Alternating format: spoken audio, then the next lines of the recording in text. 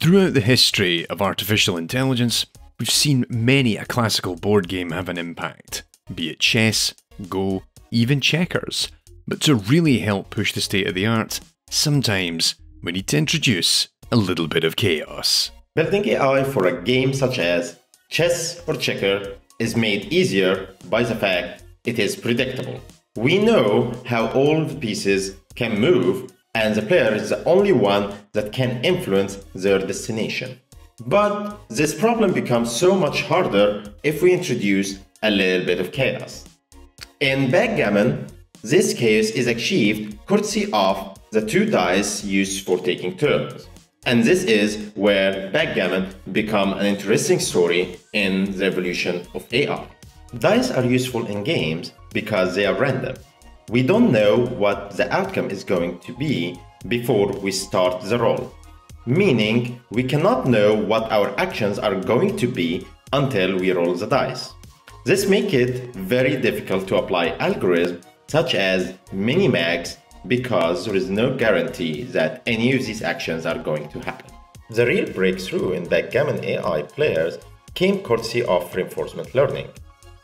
These algorithms build their intelligence through experience by trying out different actions within the games millions of times and learning what could lead to victory or doom to failure.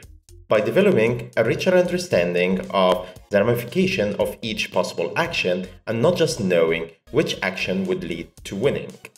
In 1992, Gerry Tesauro developed the groundbreaking backgammon player TD-Gammon while based at IBM. It is called TD-Gammon because it uses an artificial neural network that is trained using reinforcement learning technique called temporal difference learning. The neural network is trained to become an evaluation function, which means that it can look at all the possible moves on the board after the dice roll and determine which moves will lead to the high score and eventually victory. TD-Gammon approach of training a neural network to learn a game by itself is effectively the first step towards the current trend of deep reinforcement learning.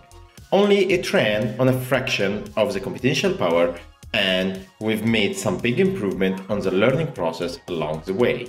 Well, I'm pretty sure this sets the record for most costume changes we've had in one episode. I mean, the current record was 0, but anyway. The important thing is that with this boost in computational power, we're continuing to see new and exciting applications of AI for games. There's plenty of opportunities still to explore, so stick around here at modl.ai to find out what the future has in store. Brilliant.